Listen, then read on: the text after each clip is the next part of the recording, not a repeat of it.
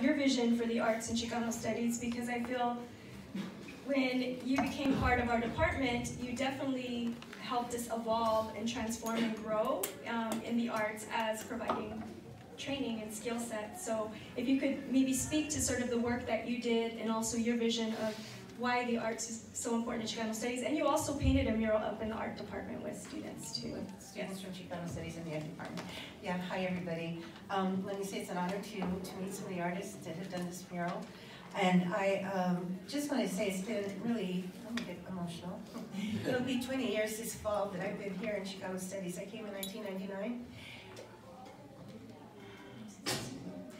And it really has been my privilege to be part of this department.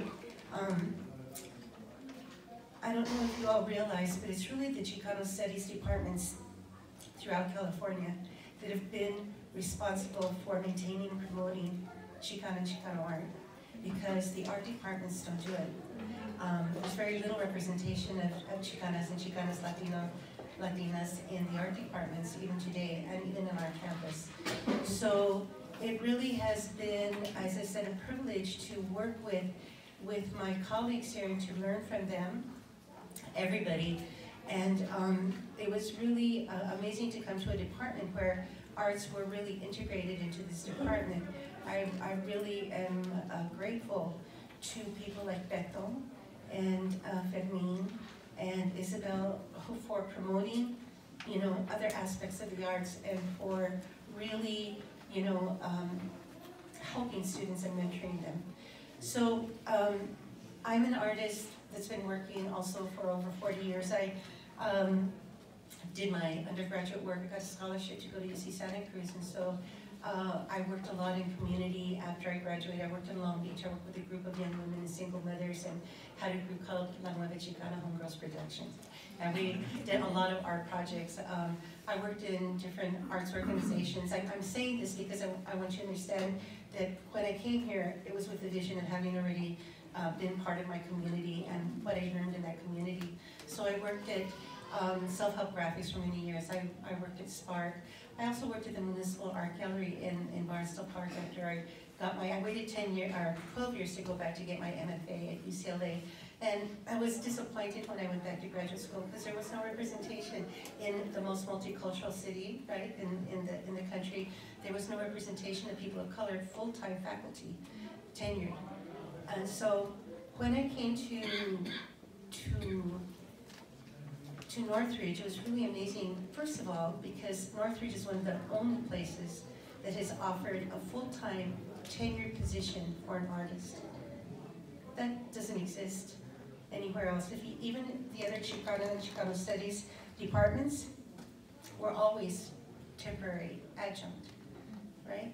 So this was, for me, I saw this as really an opportunity to try to work with my colleagues, to learn with my colleagues, and I've learned a lot, and to try and develop curriculum, because I didn't have that, and many, I think, of us didn't have that when we were in school.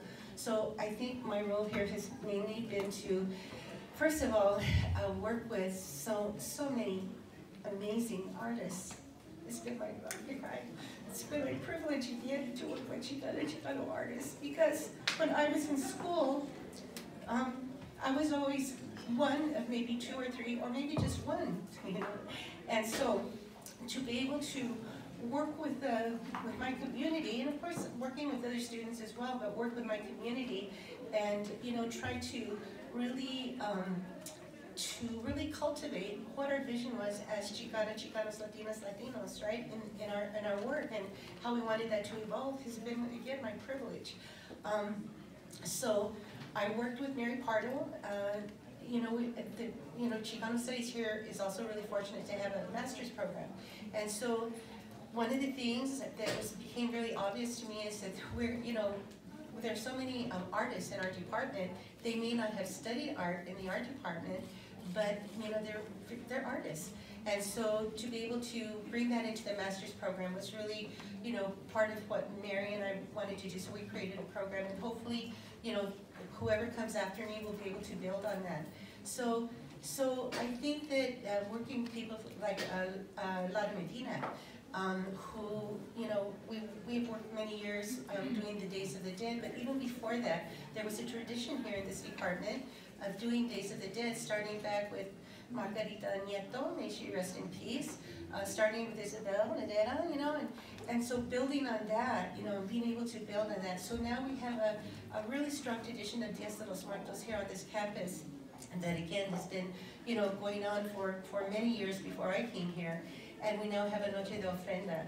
So, why are these important? It's important because, when we think of institutions sometimes, it's like a bad word, but if we can institutionalize our, our vision, and as Trini was talking about before, our cosmology, into the, academia, and do it our way, without so many compromises, I think that that's really important. And so, I'm able to teach a painting course, so I just want to say it's been such an honor to be able to be in a place that has really allowed me and others to develop curriculum that's relevant to our students. And so now if our Chicano students want to take art classes, they can take a painting course. They can take a Dias de los Muertos course that integrates art. I did teach a master's course on Chicana artists, and again, hopefully, these courses, somebody else will come in and build more curriculum. So I think that, we need to be, definitely, the arts need to be in Chicano studies, and you are right, the artists have always been integral, to the Chicano movement and to Chicano studies, but we need to be in the art department as well. So there needs to be bridges, right? And so when I did this mural, I was able to do a mural on campus in the art department. I had attempted many times before to actually cross-list my classes, but it never worked. So, the chair reached out to me and asked me if I wanted to, they have a public art course. And he said, you want to teach a public art course? And I said, okay. I said, but only if you let me do a mural. And they didn't want me to do a mural at the beginning. But then, I persisted, and so we were able to do a mural. But why was that important? Because, art presence is important in Chicano studies, but there are so many Chicanos and Chicanas, Latinos in the art department that, and again, very little representation of people of color, in the art departments. So I think that my role here has really been to work with my colleagues. I've been able to do collaborations with my colleagues, to learn from my colleagues, to learn from my students, because I've learned so much from my students. I have to tell you that it makes me so proud to work with my undergraduate, but the graduate students are so listos. They're so prepared in a way that I wasn't, when I was 17 and 18 and 20 and 21. So I'm always learning from my students as well. So anyway, I just want to say that, again, it really is Chicana and Chicano studies that have been responsible for maintaining the vision of what Chicana and Chicano art has been and can be, and hopefully that continues.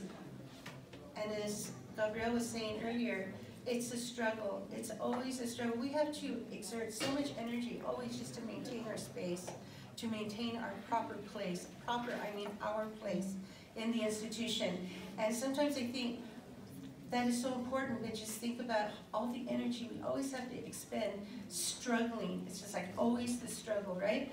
But I think that that's also part of our purpose, and just maintaining that vision. So I'm really proud to say that I've been able to be here for a while, and I look forward to seeing all the different, I've had wonderful students that are doing amazing work, that have contributed so much. I'm honored. So thank you. Thank you.